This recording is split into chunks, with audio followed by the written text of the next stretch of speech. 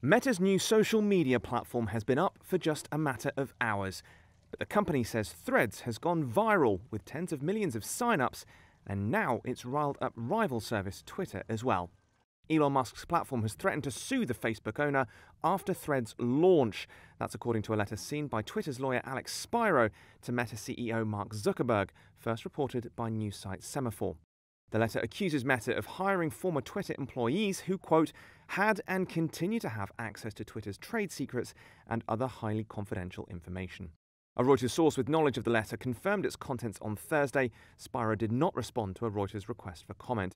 But responding to the letter in a post on, of course, Threads, Meta spokesperson Andy Stone said, quote, no one on the Threads engineering team is a former Twitter employee. That's just not a thing. A former senior Twitter employee told Reuters they were not aware of any former staffers working on Threads, nor any senior personnel who landed at Meta at all. In a response to a tweet citing the news, Twitter owner Elon Musk said, quote, competition is fine, cheating is not. Threads has racked up more than 30 million sign-ups within about 18 hours of its launch. It's also emerged as the first real threat to Musk's Twitter, partly as it's able to take advantage of billions of Instagram users. Ramesh Srinivasan is a professor of information studies at UCLA. That's quite intelligent because basically the networks we already have and those we already follow or engage with on a platform like Instagram can be quickly, brought into bear rather than having to create a so-called ecosystem of users from the start.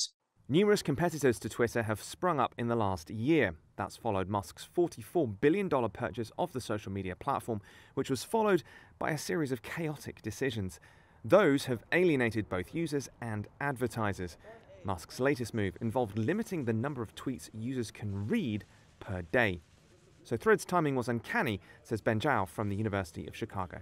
I'm sure they've been working on it for quite some time, but this was perfect timing with just the latest sort of little fiasco on Twitter with Musk rate limiting users and all that stuff.